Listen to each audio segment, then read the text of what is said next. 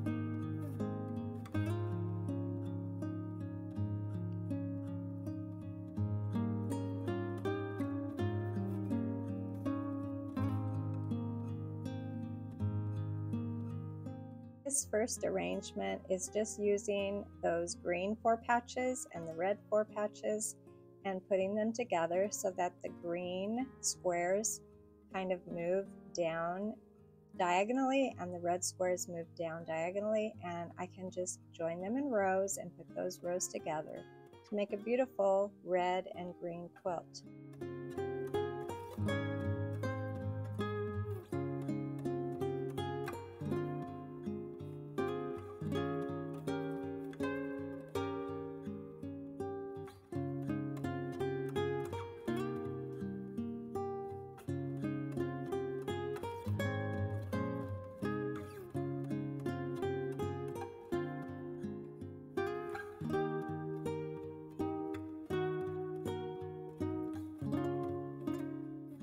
Another option using those same squares would be to put a frame around them. So I have some green 4 patches and some red 4 patches. So what I thought I would do is I would frame the green with some red strips, and the red 4 patches I'll be framing with green. So the first strip I need to add is a 4.5-inch strip, and the longer strips are both 8.5-inch.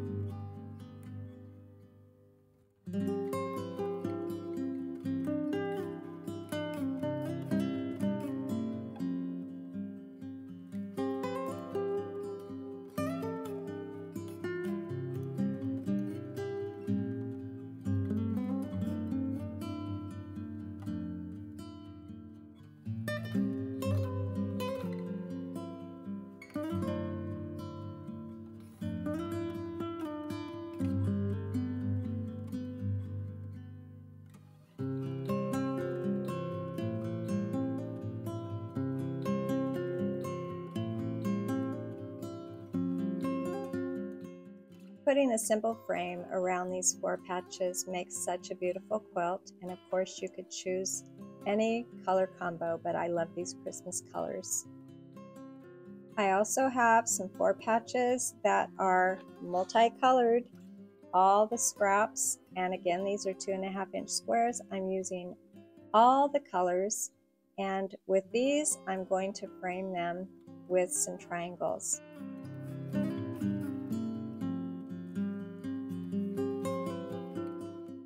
I chose 2 colors to surround my 4 patches. I chose a yellow and white check and a blue color, and my squares are 4.5 inches, so I need 2 squares for each 4 patch, and I'll cut that square in half diagonally, and I will surround my colorful 4 patch with these triangles.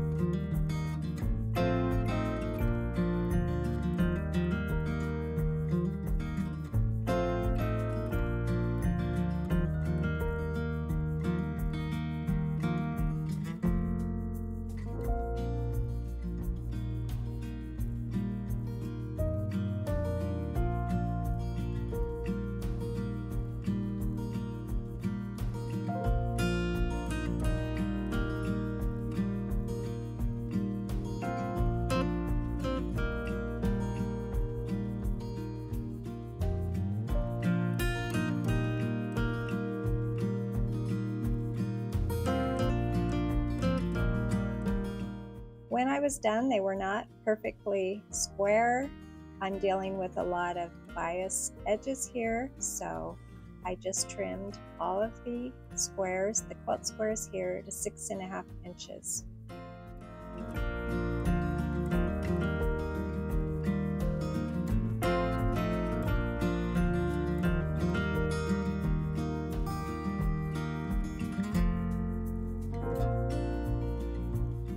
This makes for a really fun and scrappy quilt. Using some lighter colored squares, a lot of these are vintage fabrics and I think they're just beautiful. I thought I would add some sashing and cornerstones. So I'm cutting some strips that are 2.5 inches, and then I will cut my strips into 4.5-inch segments to go around my 4 patches.